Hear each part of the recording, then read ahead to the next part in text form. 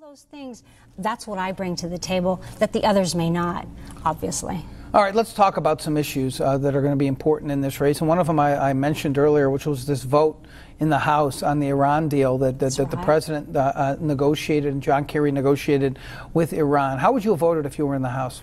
You know, when I look at this deal, and believe me, I have looked at it, I don't call it a deal. And the reason is that foreign policy, and I will have to vote on issues like this, so I'm very glad you asked me that question.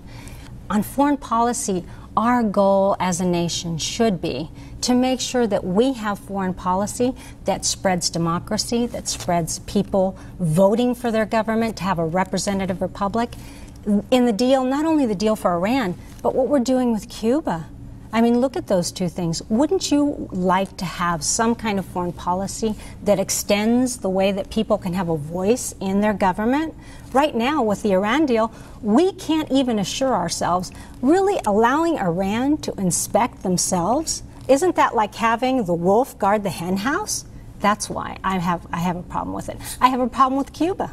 Well, let's stick with Iran for just a second. Sure. So you would have voted against the deal, I'm gathering then. I would, because I would have wanted a better deal, not only for America, but for the rest of the world. What would a better deal look like? A better deal would make sure that Iran did not pursue its nuclear weapons.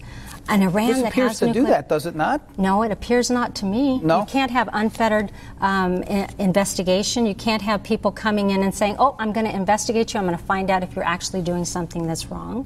You're going to allow them to have preemptive notice that you're going to be there. And John, if you go to a restaurant and you know that they are going to have fair warning a week before that the inspector gets there, do you think that they're going to get rid of the cockroaches? Do you think that they're going to make sure that all their people have nets on and gloves on and wash their hands? Of course they are. But this is the analogy a lot of people are using, this restaurant analogy, which is not...